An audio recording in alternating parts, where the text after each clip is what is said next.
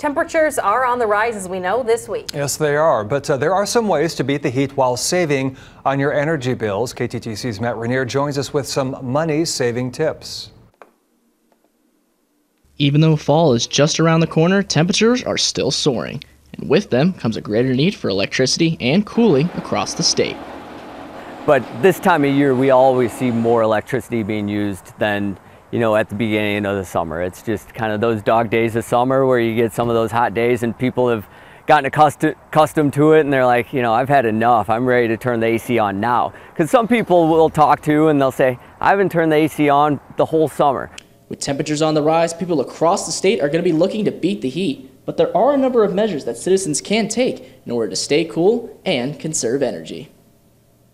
If you set it at 78 degrees, 75 degrees, even if you go somewhere in there, you're still going to take that humidity out of the air in your house and you're going to be saving money because you're not using as much electricity. Turn your ceiling fans on. Let those move the air around in your home as well. That's going to make it more comfortable. Using screens or shades on your windows when that hot sun is on your windows, close those screens and let those the hot rays stay outside and not get into your home.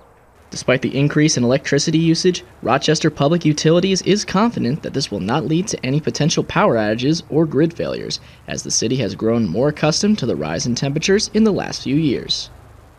If you're interested in learning more about ways to conserve energy with the rise in temperatures, you can do so by checking out our website at kttc.com.